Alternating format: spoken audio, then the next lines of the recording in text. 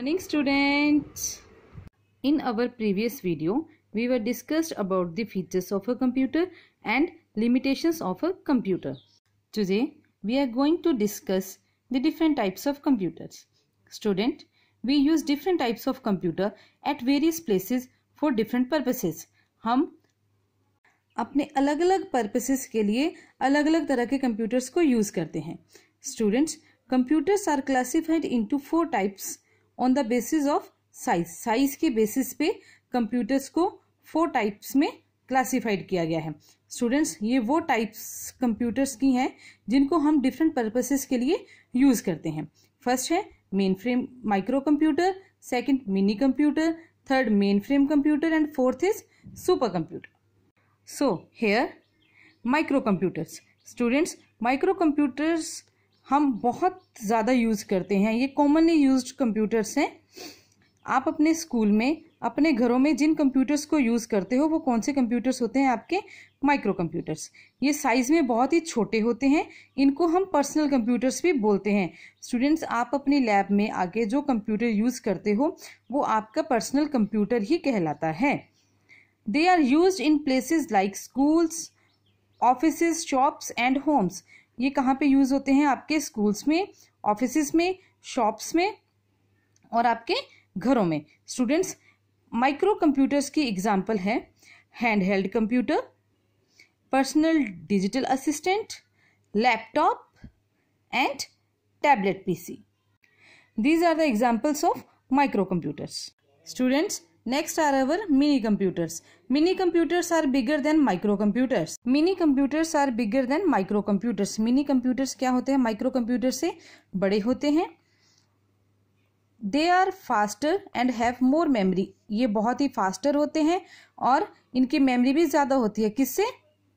Micro computer से. They are more powerful than micro computers. ये micro computer से ज़्यादा पावरफुल होते हैं. इनकी पावर कैपेसिटी ज़्यादा होती है, इनकी मेमोरी भी ज़्यादा होती है और ये माइक्रो कंप्यूटर से ज़्यादा फास्टली वर्क करते हैं. They are used in offices to connect many computers together. Students, ये क्या होते हैं? ऑफिसेज में यूज होते हैं. ये क्या करते हैं? जो हमारे दूसरे कंप्यूटर्स होते हैं उनको आपस में कनेक्ट करवाते हैं. कौन करवाते हैं connect? Mini computers. Students, mini computers जो होते हैं ये हमारे ऑफिस में यूज होते हैं. ऑफिस में जितने भी कंप्यूटर्स हमारे वर्क करते हैं वो एक मेन कंप्यूटर के साथ कनेक्ट होते हैं. वो कौन सा कंप्यूटर होता है? Mini computer. ये क्या करता है?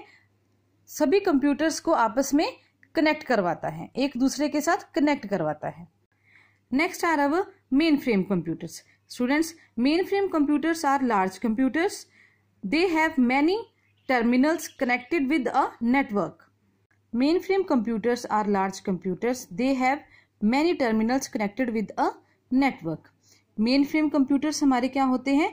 बहुत बड़े कंप्यूटर्स होते हैं. मतलब ये साइज में बहुत लार्ज कंप्यूटर्स होते हैं. इनके पास बहुत सारे टर्मिनल्स होते हैं. टर्मिनल्स स्टूडेंट्स एक हार्डवेयर डिवाइस होता है जिसके थ्रू डाटा एंटर होता है. Connected with a network. They have many terminals connected with a network. Network के साथ इनके बहुत सारे टर्मिनल्स कनेक्टेड होते हैं. They have faster speed. इनकी स्पीड बहुत ज़्यादा हाई होती है. There storage capacity is larger than mini computers. अब ऊपर क्या था? मिनी कंप्यूटर्स की स्टोरेज कैपेसिटी किससे हाई थी? माइक्रो कंप्यूटर से. अब मेन फ्रेम कंप्यूटर की स्टोरेज कैपेसिटी किससे हाई है? मिनी कंप्यूटर से. They used in big organizations for business and scientific research purposes. ये कहाँ पे यूज होते हैं स्टूडेंट्स? बहुत बड़ी बड़ी ऑर्गेनाइजेशंस में यूज होते हैं, बिजनेस के लिए और साइंटिफिक रिसर्च के लिए. जितनी भी हमारी साइंटिफिक रिसर्चेज होती है ना स्टूडेंट्स, वो इस मेन फ्रेम कंप्यूटर्स के थ्रू ही होती हैं. Students, next are our super computers. Super computers are most powerful computers.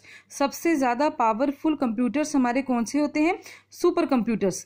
ये बहुत ही महंगे कंप्यूटर्स होते हैं. They are very expensive. ये कहाँ के लिए यूज होते हैं स्टूडेंट्स? Weather forecasting. मतलब आपको जो मौसम की जानकारी मिलती है ना वो किन कंप्यूटर्स के थ्रू मिलती है? सुपर कंप्यूटर्स के थ्रू. और ये हमारी सैटेलाइट्स और हमारी मिसाइल्स को भी कंट्रोल में करता है. कौन सा कंप्यूटर कंट्रोल में करता है?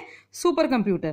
Students, India has produced many supercomputers.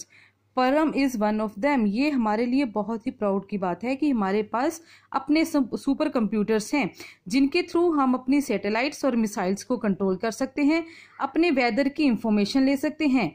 और हम इंडिया ने जो सुपर कंप्यूटर्स प्रोड्यूस किए स्टूडेंट्स, उनमें से एक का नाम था परम। क्या नाम था? परम। This is all about your types of computers. Thank you.